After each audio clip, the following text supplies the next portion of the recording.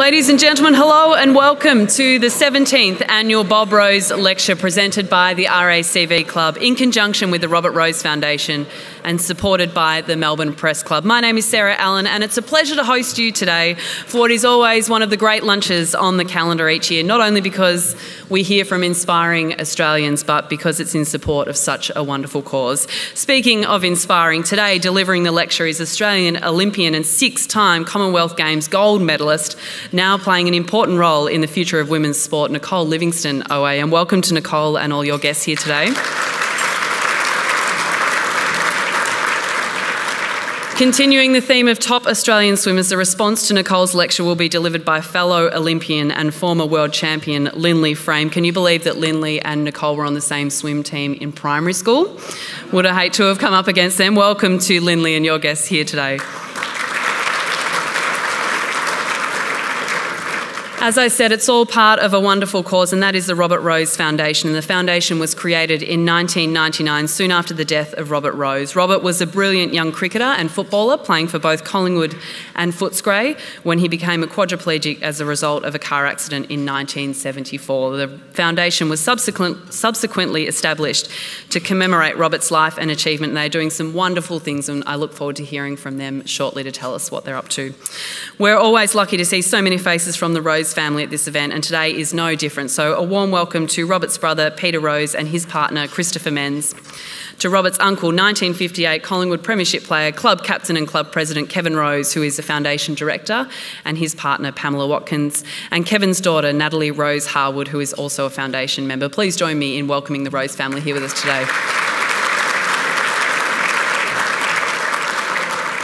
Robert's daughter Sally and his mother Elsie, our apologies. Elsie's been to most of our lectures but is not well enough to join us today, so we send her our best wishes.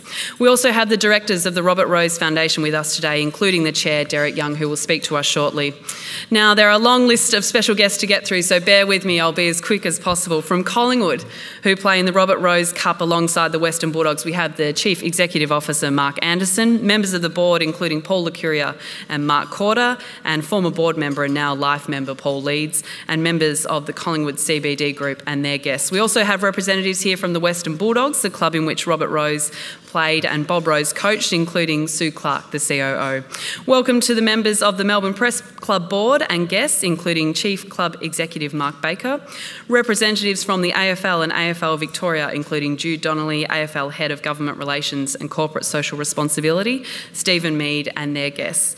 A very warm welcome to the players from the Wheelchair AFL League, including the Collingwood captain, coach and reigning premier, Brendan Stroud, Matt Morris, the captain coach of Richmond, and Lewis Rao, the Essendon captain. And it is particularly great that we have these three along because Richmond will play in the grand final in 2 weeks' time, and Essendon and Collingwood are playing off this week for a spot in the granny. So the three of them, two of them will be facing off in the granny in a couple of weeks' time, so there might be a bit of tension between those three. Representatives from Disability Sport and Recreation Victoria, which partnered with AFL Victoria and the Robert Rose Foundation to stage the inaugural season of the AFL wheelchair competition. Welcome to the representatives from Foundation Supporters Independence Australia and their guests. From The Age, Chief Football writer Jake Nile, Greg Baum and Caroline Wilson send their apologies. A previous lecturer and 3AW commentator Tim Lane, representatives from Minter Ellison and their guests, Carol Fox, the President of Women in Sport Australia, and RACV members and guests, including board members Julia Green and Graham Willis. There you go. Welcome to you all.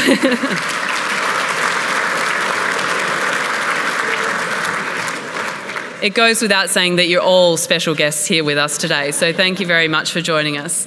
Now, when I say Collingwood is taking on Essendon this week in a blockbuster, most of you will think of Friday night at the MCG, but that is not the most important Essendon versus Collingwood game being played this week, because two sides will battle it out on Sunday in round 10 of the Wheelchair AFL competition, and on the line is a spot in the grand final.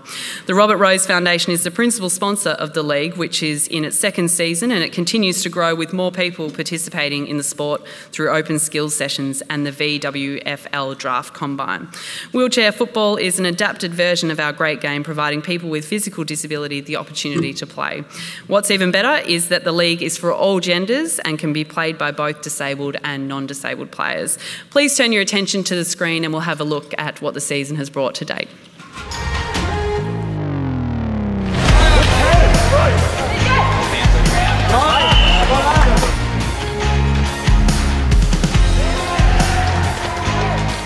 goal to the Hawks. Managed to sustain in play.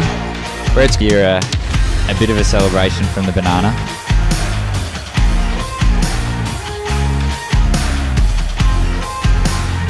And just like that, Moraldo goes bang again. So, investigative journalism at three-quarter time, but Perito coming in now. Inside the halfway point and bang! Straight through the middle. The distance not a problem. Pressure back on the Hawks. Nick Bryan scoops it up and he goes forward to Moraldo, who plays on and puts another one through for the Bombers.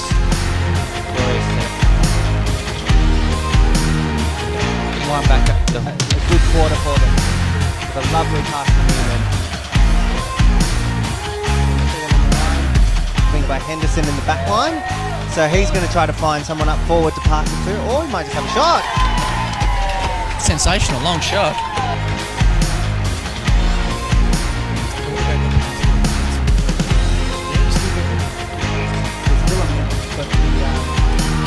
The players are fell they both the play down. Brilliant go. Can Newman mark it? He's got it. Shot goes wide. That's the game. See the intensity of the players. Wow, that means something. You can tell by the reaction of the players. They are super excited.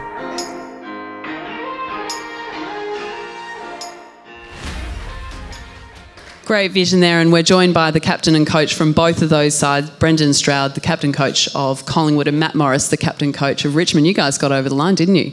It was a tight one. It was a squeaker. I believe you got over the line and now you're in the grand final and you're playing off to get a spot in the granny this week against Essendon. Absolutely. Another tough game to come up this Sunday against the mighty Bombers. So hopefully we'll get over the line with that one and have another rematch with Richmond. Now, you're both captain coach. The captain of an AFL team is a pretty prestigious position. Why would you choose to add coach to that? We saw Ross Lyon got the sack this week. He's about the 5th coach to get the sack this year. Is AFL, wheelchair AFL as brutal to the coaches as the AFL league? Oh, yeah, I think so. You got to look after all the players and stuff as well. We have some tough ones, naughty boys, as we call them, like Vince over there on the table. So, got to look after players like that, keep them in line. So that's the coach's job, and obviously team managers if you got them. So it's been fantastic to take on the coach's role and the captain's role. Makes you feel proud of the club as well. And Matt, you're captain coach of the top of the table Tigers, who you would imagine will be favourite in the grand final on September 1. Can you tell us a little bit about how the season's played out for you? I think one of the best things that we did this year was add in 2 vice captains. Yasmina McGlone, who sadly couldn't be here today, and Tim Neal also sadly couldn't be here. They've been such a massive support for me. We've trained really hard, purposefully, structurally. And yeah, I guess I've got this really solid, gentle feeling that this grand final is going to be a ripper for us. A solid, gentle feeling that you're going to win the grand final. No hype. Sounds like something was eaten at the game with Essendon, the rabbit terrine there. I don't think any Collingwood person would have a soft, gentle feeling that they're going to win the grand final if they were in it, would they? It's not a very Collingwood thing. No, not a Collingwood thing at all. It will be fine. You won the granny last year. Does that mean you get a weekly invite to the Maguire household as the captain of a premiership winning side? Only if we win. Got to keep winning. We've been doing that, so yeah, we keep going. I help working for Collingwood as well, so that certainly helps. You've been a part of this for a long time in the establishment of the league, and you've obviously played in both seasons. Can you tell us a little bit about how far it's come and what it offers the players? How far it's come? You probably look at about 4.5 years ago. We actually started off with 7 players just nationally, and be the first coach of the national team to where it's grown now is, we got 50 players playing. We've got around 90 players registered. Obviously, we've got the Robert Rose Foundation backing us, and obviously AFL Victoria and all the 5 clubs. Just to see the guys come through from 7 players to are now to help with the mental health and the physical health, and just to get out there and be a family in this, all the 5 clubs, that's what it is. It's all 5 families now co-joined after the game to have a talk and have about mental health, getting out there and helping each other as well. So it's beautiful to watch from 7 players, what it is now, branching off to Team 22. It's fantastic as well. You say it's 5 teams at the moment. Matt, can you see it becoming a national competition like the AFL? Absolutely. I think we're really keen to add on a 6th team this coming season.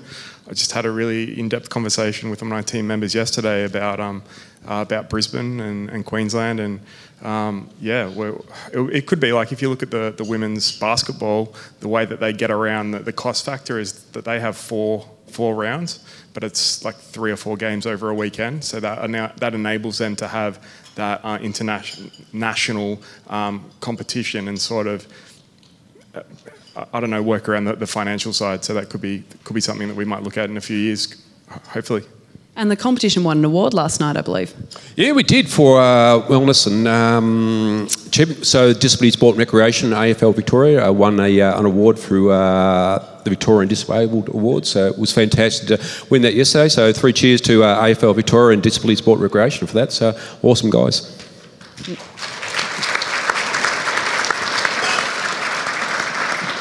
Now let's get into the nitty-gritty. You're playing Essendon this week for a spot in the granny. Can you give us a tip on how you think that's going to play out?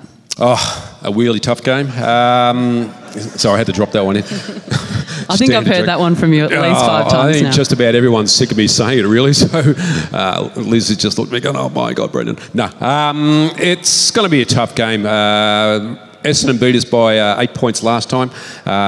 All the teams have been really competitive compared to last year, so it's great to actually have that rivalry build up over this season. So just to have a few points in each game, it's going to be fantastic. And this Sunday's, it's going to be fantastic. And hopefully we'll come around with the chockies and we'll get into Richmond the week after. So, but it won't be any pushover. We've got this massive seagull we've got to stop at Essendon first. Caleb, he'll pick up any crumb and kick it through for a goal. But we hope to stop him from there, so it'll be fantastic. Very good. That's at the Burundara Sports Complex this Sunday. Sunday at 12:05 is our game, and I think we got Hawks and St Kilda the game before that, and a social game before that. So. And then the week after that is the grand final, which you guys will be in. Who do you think you'll be playing in the granny? Oh, look, it's going to be a tight one this week, Collingwood Essendon. If I know one thing about BJ Stroud, is that he just finds a way to win. So I think it might be the Pies. So it means it'll be a Pies Richmond grand final rematch from last year. That's great stuff. Good luck in the grand final, September 1 at Burundara Sports Complex, and good luck this week trying to get into the grand final. Please put your hands together for Brendan and Matt.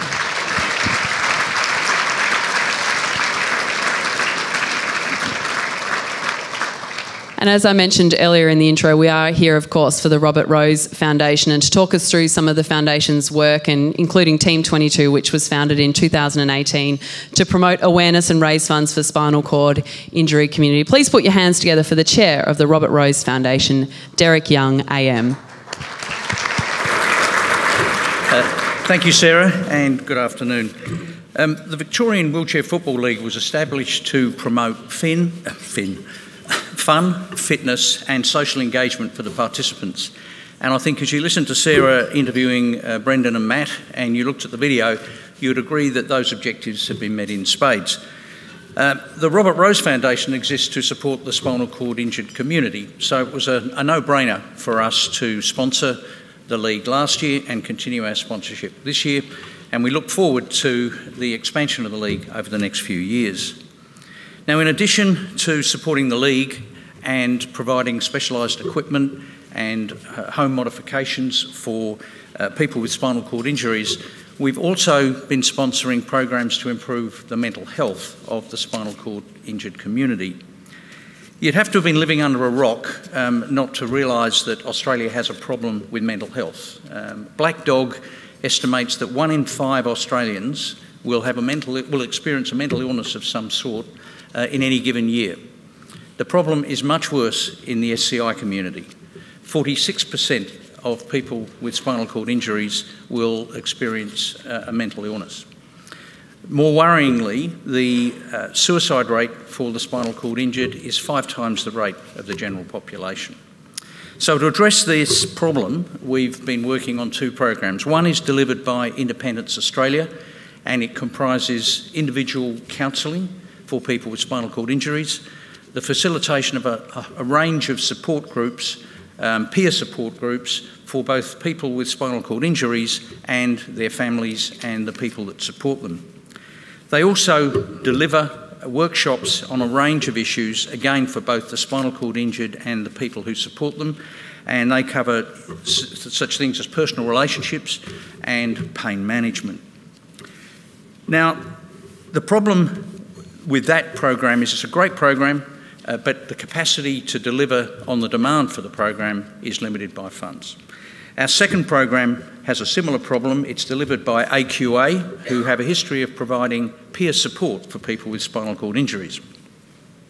They want to expand that service to provide what they call peer coaching, whereby their peer coaches would help their clients set goals, maintain motivation to achieve those goals, and effectively be all they can be. So set your goal and encourage them to get there. Our funding is helping develop the training for those coaches and will provide ongoing support for those coaches, but once again, with more funds we could do more.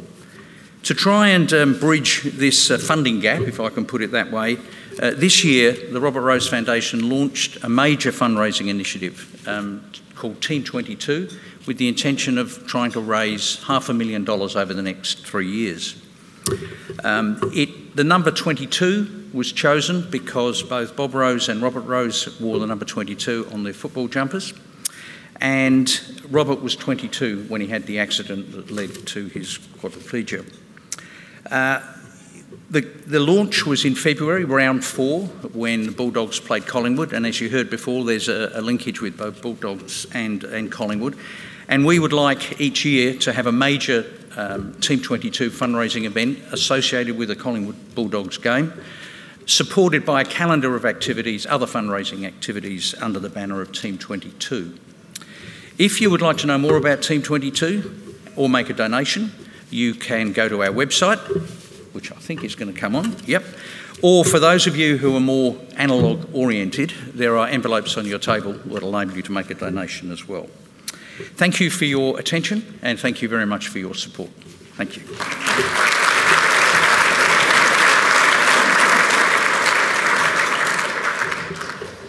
Thank you very much for that, Derek, and I think you will all agree that Derek and his team are doing some wonderful work with the Robert Rose Foundation. Now, we will take a break so that you can enjoy your mains, and when we come back, we will hear from Nicole Livingstone. Thank you. Ladies and gentlemen, I'm very excited to introduce our next guest. Nicole Livingstone OAM is one of Australia's most successful swimmers, breaking records and barriers throughout her career. Nicole was a sporting star from a young age, joining the Australian swimming team at just 13 years old. The world watched on as Nicole swam for Australia for the next 12 years. As a kid, she always dreamt of swimming in the Olympics, and it wasn't long before she made her debut at the 1988 Seoul Olympic Games. But it was at the 1992 Olympics in Barcelona where Nicole made history, breaking Australia's 44-year medal drought in women's backstroke by taking home the bronze medal in the 200. That same year, she set the world short course record in the 200 backstroke. In total, there were 3 Olympic Games and 3 Olympic medals. These Olympic successes were in conjunction with her outstanding Commonwealth Games triumphs. The tally is impressive: 6 gold medals, 2 silver and 1 bronze. Not bad. After retiring from swimming, Nicole began a career in media where she commentated at the Olympics and Commonwealth Games, providing her listeners with the insight of what it's like to compete and the strength it takes to win. Her dedication to swimming has also seen her awarded the Medal of the Order of Australia, the Australian Sports Medal, and also made a member of the Victorian Women's Honour Roll. Nicole has broken many barriers for women, including becoming one of the first women voted into the Carbine Club, which was historically male only. After Nicole and her sister Karen lost their mother and aunt to ovarian cancer, they banded together to create Ovarian Cancer Australia, which is now a leading national body, truly making a difference. Nicole has also served on key sporting boards, including Swimming Australia, Vic Health and the Australian Olympic Committee, which made it no surprise when she was chosen for the top job to lead the AFL women's competition. She's a busy lady. We've seen her achieve great success in this role and are honoured to hear a little bit more about the future of the game from her today. And as we welcome Nicole up onto stage, please turn your attention to the screens for the highlights of AFLW Season 3. Please welcome Nicole Livingstone.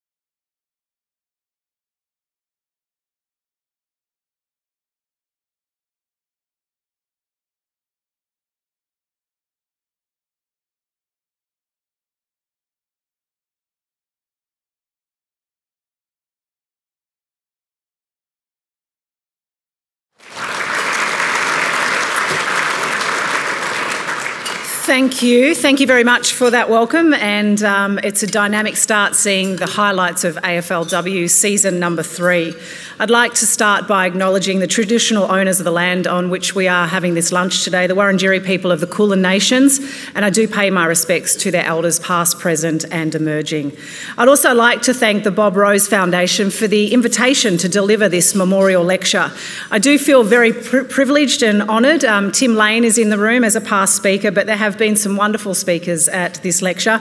AFL Commissioner Kim Williams, Western Bulldogs and women's football advocate Susan Alberti has made an appearance, historian Jeff Blaney and also the one and only Eddie Maguire. So I feel humbled following in Eddie's footsteps.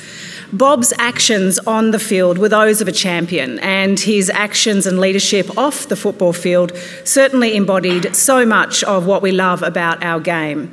And whether you love or you hate them, you also have to admire the Collingwood Football Club.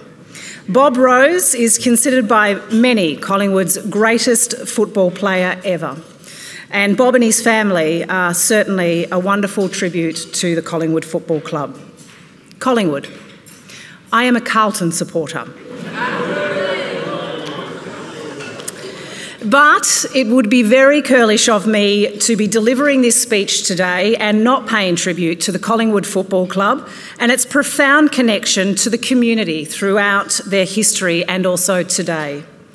The Collingwood Football Club was born out of hardship of a struggling working class suburb, and it's never forgotten its roots. Just last month, the club donated $1 million to the Magpie Nest on top of the money that the club gives year on year to a joint project with the Salvation Army that delivers homes and services to the homeless.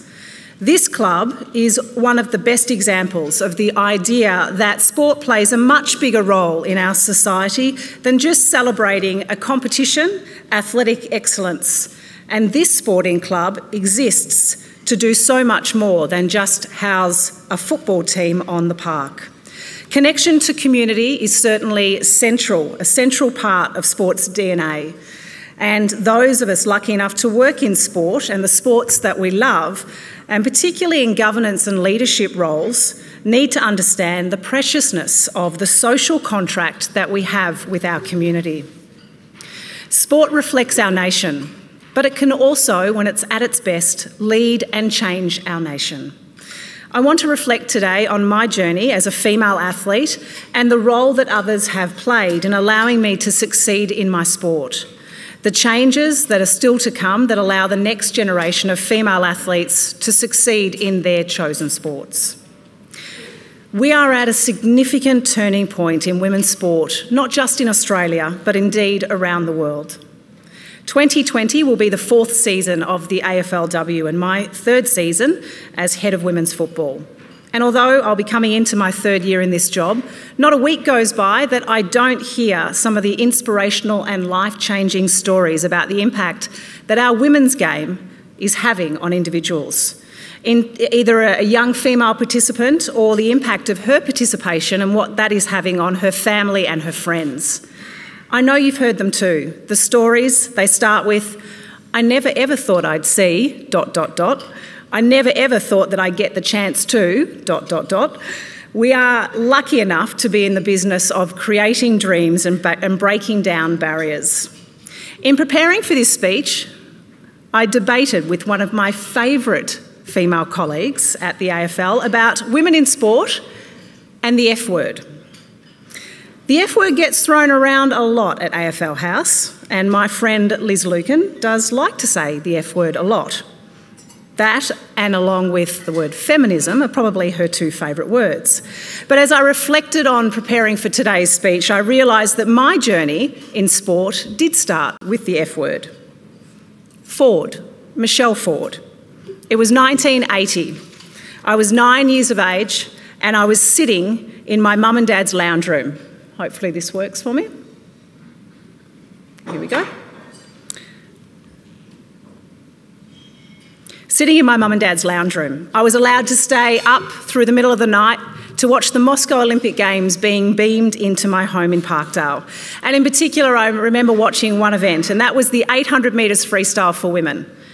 And it was won by an Australian golden girl. My world opened up in seeing that. and it was Michelle Ford. I remember it so clearly.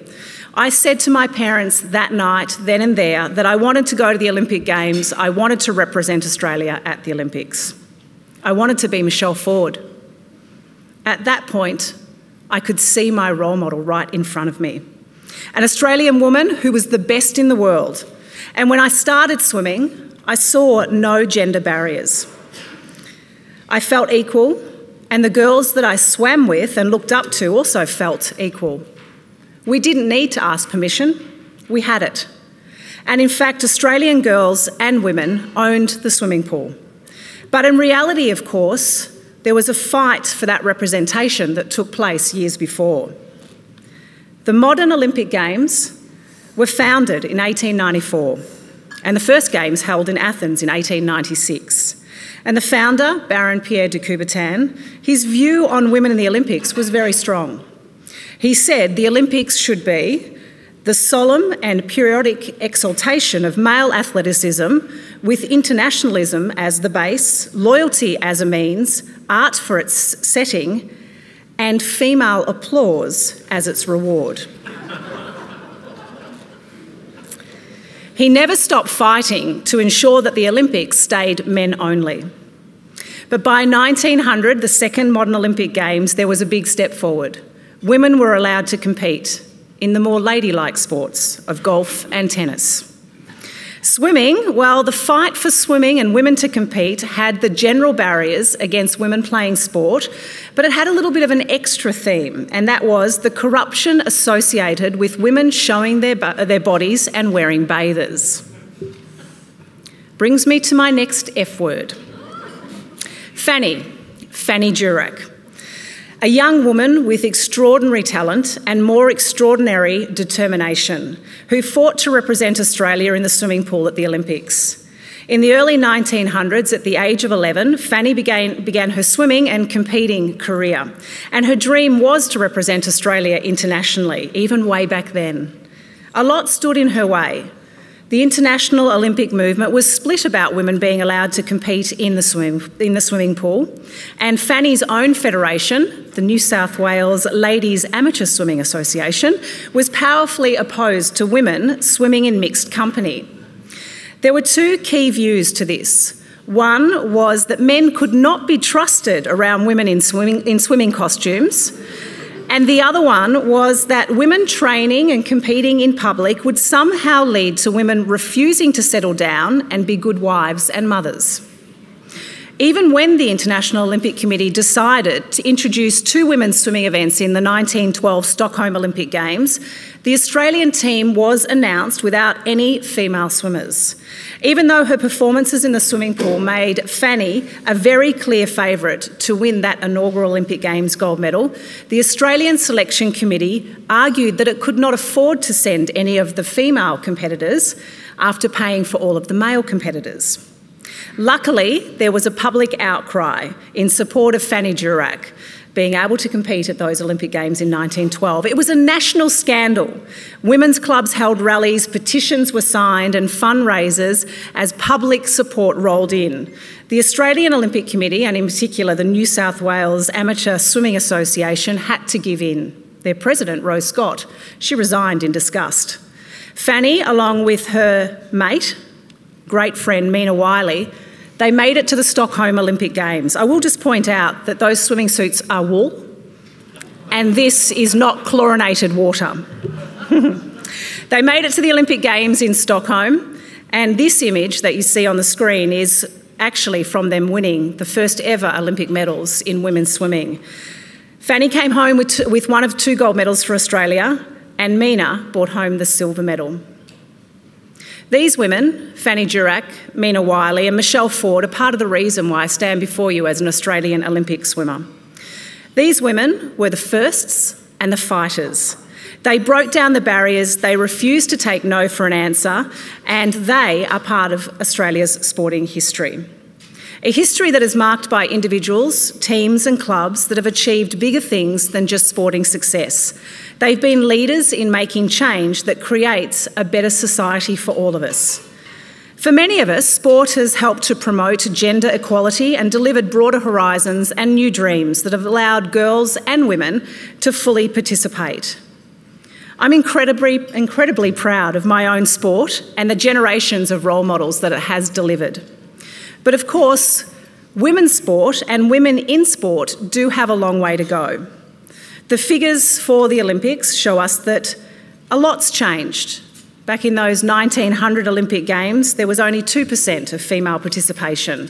And 1948 in London, it was 9.5% female participation. In 1984, where women were finally allowed to race in the marathon, in Los Angeles it was 23%. And then in Rio, it was 48%. But in Rio, the percentage of women who were registered as part of the Olympic Games as coaches was only 11%. And this was a decrease from the London Olympic Games 4 years earlier. And unfortunately, women in senior governance roles, it's a fairly similar story. We do have a lot more barriers to break down, and we know that this will take time, and it will also take commitment and effort from everybody.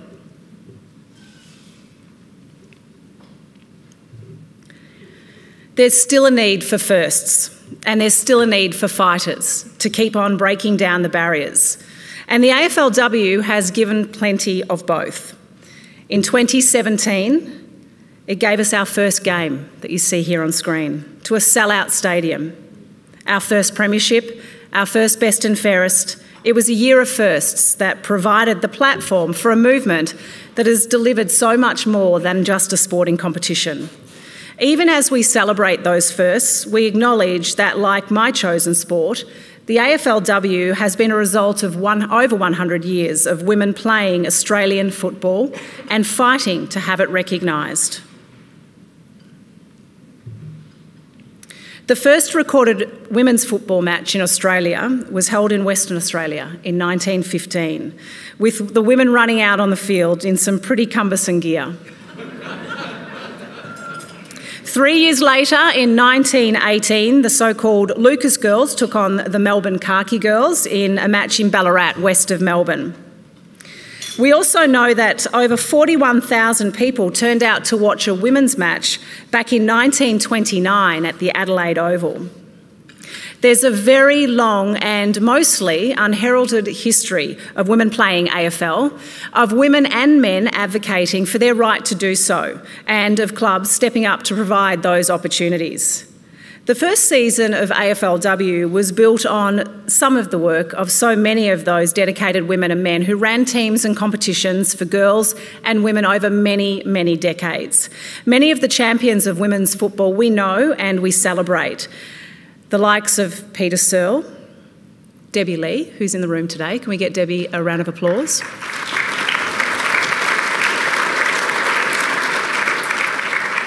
Jan Cooper, Susan Alberti, Sam Mostyn, and of course we must never forget Penny Cooler-Reid, who, like Fanny Durack, refused to take no for an answer when she was told that she could not play the sport that she loved because she was a girl.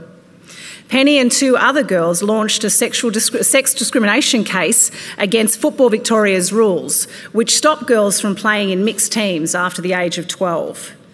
This case changed the rules so that girls could play until 15, and the case is credited in effectively forcing AFL Victoria to create a girls' competition and pathway.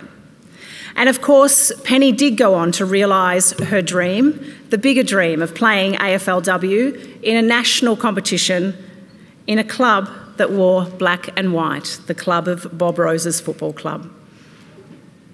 As head of women's football, I see the two sides of the argument that ensues at the moment about women's football and the future. I hear and I understand the passion and the impatience of the advocates who want the women's game to have the same status of the men right now. Who can argue with this? We've waited long enough and we've fought hard enough. But I also see the other side, the knowledge that this will actually take some time, that we need to lead the change and take people on the journey with us to build a sustainable competition, to grow our participation, to build our audience and to cultivate our value. I'd like to see this done yesterday, to be honest, and I'd certainly like to see it done by next season in 2020. But the reality is we still have a long way to go on this journey. The demands that we are going too slowly should not also stop us from celebrating how far we've come. We do have a vision for the AFLW and for women's football. We want Australian football to be the sport of choice for women and girls. We want everyone, regardless of gender, to be able to participate in our game at all levels and to be able to take advantage of everything our game has to offer, people and communities. It is absolutely worth boasting about what we've done so far, and keep in mind that we were only supposed to be born in 2020. In 2019, 244,000 people came through the gates to watch the game live, including 53,034 that flocked to Adelaide Oval to watch our grand final. We have TV numbers, 4.2 million. It's a 44% increase on the year before. They're extraordinary numbers. We've had a 14% increase in AFLW club memberships, and we've watched 300 elite players represent their clubs with pride, wearing their club guernseys in high-performance environments, inspiring a new generation and an existing generation of fans. Women now make up 32% of all AFL participants. That equates to 530,000 females playing across clubs, Auskick, schools and community football. We are having incredible increases in playing numbers each and every year. New South Wales, certainly not traditionally Australian rules football territory, 12% increase in 2018, and a staggering 31% increase in participation in South Australia. There is so much for us to be proud about what is taking place.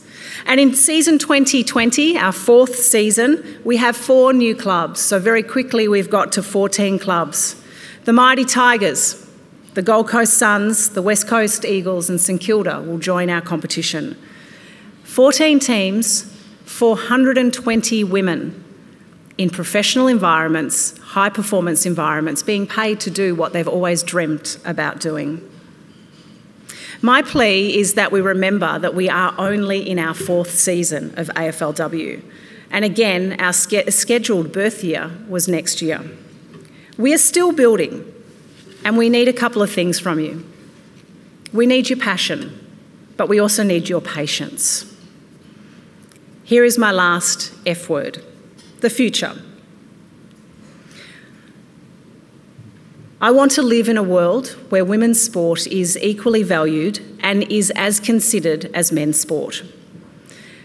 That, my friend, as they say in the ad campaign, won't happen overnight, but it will happen.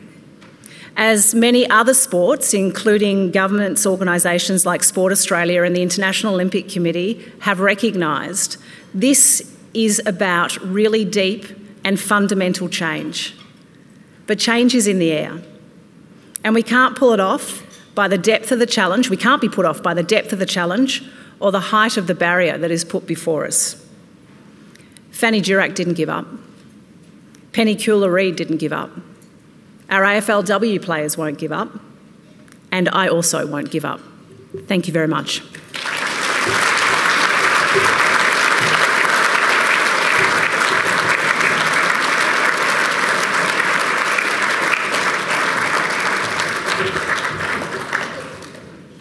Thank you, Nicole, and thank you for being a leader in women's sport, both as an athlete and an administrator. Wow, I really got that word wrong, didn't I? Okay, I'm delighted to welcome our next guest up to chat to us today, and that, of course, is Linley Frame. She will be delivering the response to Nicole's lecture. Linley is also no stranger to the pool, representing Australia from 1989 to 1995. Linley competed in the 1992 Barcelona Olympics as well, and she appeared at the Pan Pacifics and multiple World Championships, where she won a gold medal in the 100-metre breaststroke and silver medals in the 200-metre breaststroke and 4x100 medley relay in 1991.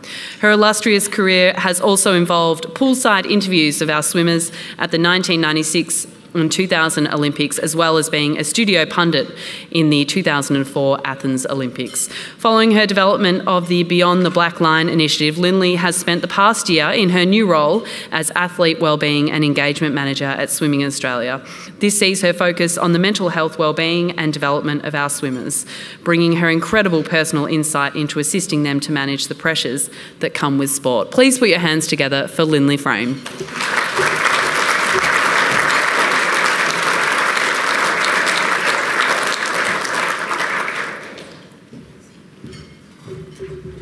Thank you, Sarah. Sports creates memories, it creates friendships, and it creates a lifetime that connects you together. When I was asked to do this, I said, what's the theme? And I was told that I could speak about whatever I wanted. And I listened to my friend up here, and she talks about sport, and she is an amazing sports administrator, but she often glosses over herself. And I wanted to tell you a little bit more about my friend. We're the first half of a medley relay team. She's the backstroker, I'm the breaststroker. I'm always hoping that she gets a good lead for me. We grew up in Parkdale, 700 metres away from each other. I grew up on McSwain Street, she was on Edmund Street, and we went to Parktone Primary School. She is the youngest of three, I'm the middle of three. She's a confident, brave one. I'm the one who knows that I have the confident, brave friend to back me, and let me tell you, there is no one better. On that note, I was also really grateful that as I got older, I never competed against her, because facing Nicole in the marshalling area was something to be beholden, and she was pretty intimidating, rarely without saying a word. We both started as freestylers before breaking off to form strokers, and I think that was probably a good thing. We were on the same team at Parktone Primary School, and we won a gold medal at the Victorian Primary Schools Championships in the 4x50 freestyle relay. Let me see. I'm second in at the back, and Nicole's in the middle in the pink suit. So back in those days, my bathers were homemade. There was a lady around the corner, Mrs. Webb, who made my bathers.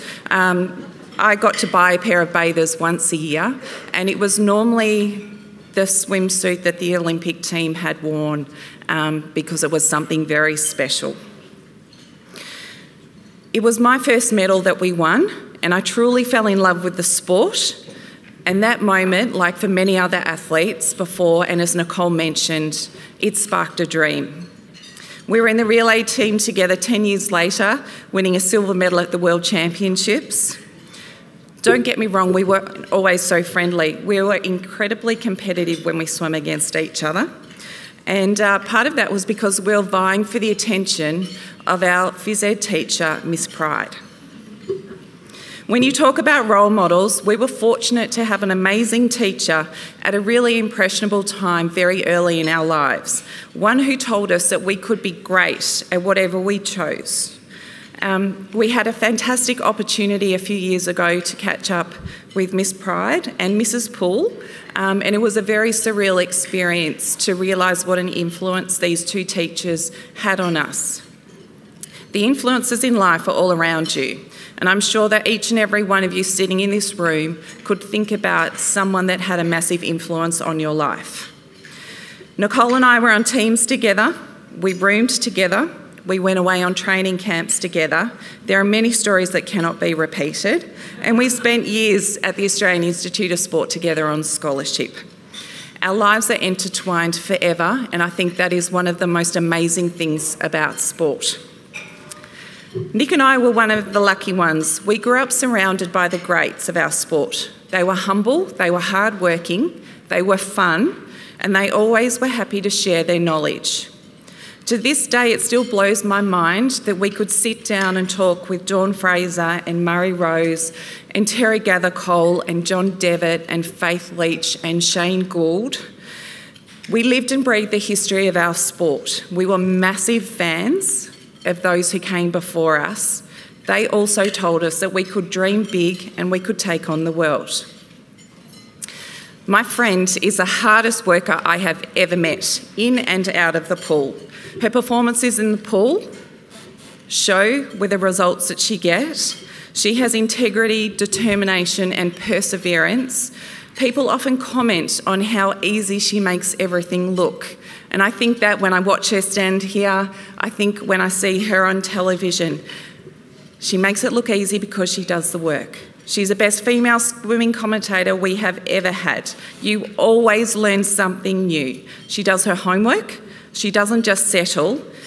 She doesn't guess an answer, and she's very curious. And because of that, every single person watching at home gets to walk away knowing a little more. For anyone who loves sport, history is all around us. Sport and high-performance sport are woven into our entire lives. When a lover of sport looks across at the MCG, they don't just think about football, they think about how many athletes' dreams have come true in that space. Apologies to all the Magpies here. When I drive past the home of the Magpies, I don't see the home of the Magpies. I see a swimming pool, and not the 25-metre pool that's in there now. I see the 1956 Olympic pool. And I think that's so important to stay connected to your history. My friend is a lady of immense character and the most caring of nature. She lives and breathes to support others by volunteering in administration and in wellbeing. The amount of times I've seen her sit at the end of a lane, taking times so that a swim meet can go ahead, is incredible. She sits on the scorer's bench for her boys at baseball, and she will speak to every single athlete that walks past, especially the ones that are having a really bad day. She goes above and beyond. I've seen her cook food for athletes that are really struggling. She is so unique because she's there to support every athlete to live their dreams. Last week I had the chance to listen to Lord Sebastian Coe talk, and he made the comment that sport is the best social worker that we have. And I reflected on that and realised that it is so true. It's true for the spectator and the athlete. Sport provides joy, it teaches resilience, it allows an escape for the athlete and for the spectator. It gives a physical and a mental outlet. It creates the heroes that we all need. It connects people and it allows dreams to become a reality. Because of its discipline, sports gives you skills for the rest of your life. Nicole has used every single one of these skills and is the person she is today because of her participation in sport and the influences that have surrounded and continue to surround her. And now AFLW gets the benefit. We all need heroes and an opportunity to chase dreams. And the AFL and AFLW do that to the budding stars of the future on such a great platform of participation and allows them to shine. Thank you very much for letting me get up here and speak today. Mark Anderson, thank you very much for asking me to do it.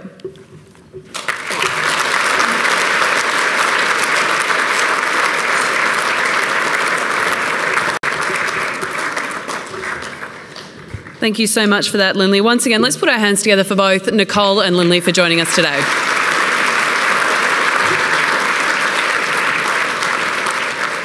Now, we had Derek up here before telling us about the amazing work that the Robert Rose Foundation is doing, and it's time to get some funds together so they can continue to do this amazing work. We will have an auction. I've got some auction items here, and Derek is going to help me with the auction. Thank you, Derek. Now, on offer today, we have 2 President's tickets for the Collingwood-Essendon match tomorrow night at the MCG. It is a sellout. You cannot get a ticket to that President's function. So 2 tickets there to go in there and be hosted by Eddie Maguire. We also have a 2019 team-signed Collingwood Guernsey. Obviously, Nicole Livingstone's not going to buy it, seeing as she's a Carlton supporter, but everyone else in the room that is a Collingwood supporter, please. This could be a premiership-winning Guernsey by the end of the year. We're not sure. We'll see how they go.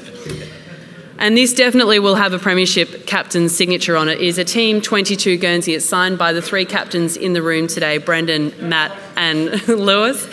And one of them will be the premiership captain in a couple of weeks' time. So those items are up for the auction today. I'll pass it over to you, Derek. Right.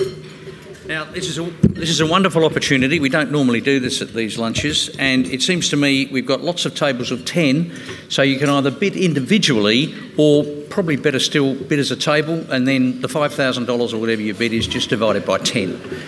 But because we need to start at a reasonable level, we think $1,000 starting point. So is anybody willing to give us $1,000 as a starting point here? I'm sure a CBD table would be delighted to do so. This is not going very well, Sarah. Sorry? You get the whole lot. It's a huge package. You get the whole package. So, you know, $1,000 is nothing. Oh, we've got it. Look, table 12, a bid $1,000.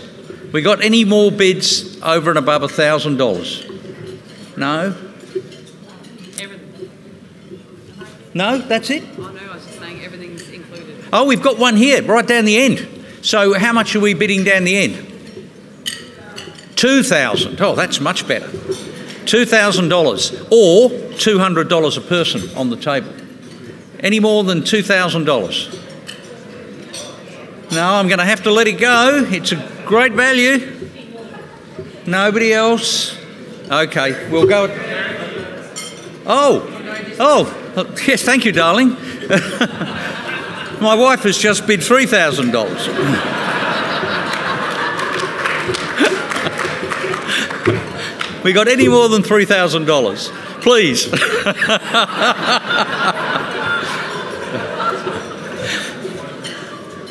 No? Okay. All right, we'll take the $3,000.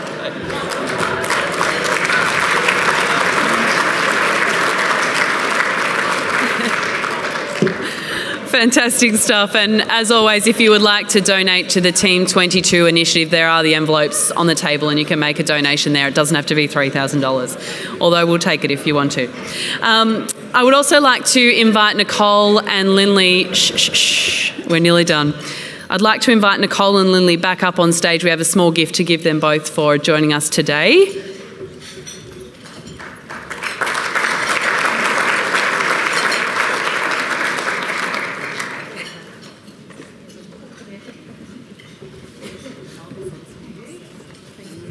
Thank you very much. The girls are getting... Jeff Slattery has kindly offered us books again today. There's some red wine and chocolate in there, way to a girl's heart.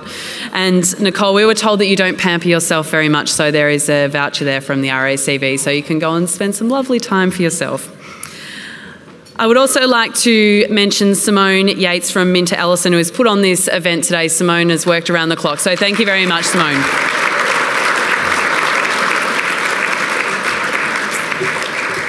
That brings today's lecture to a close. Thank you so much for joining us for the 17th Annual Bob Rose Lecture presented by RACV. And I would also like to mention the major supporter, the Melbourne Press Club. Thank you to all who have donated to the Team 22 initiative. As I said, the envelopes are on the table and any other donations would be very much welcome. Good luck to the Wheelchair League this Sunday. Brendan and Lewis, you guys are vying for a spot in the grand final, and good luck to you, Matt, in the grand final on September 1, whoever you are up against. Thank you so much for joining us today and fantastic work to date. I'd like you all to stay and enjoy the hospitality here at the RACV Club. Thank you so much for joining us for the lunch today. It was a pleasure to host you. Thank you.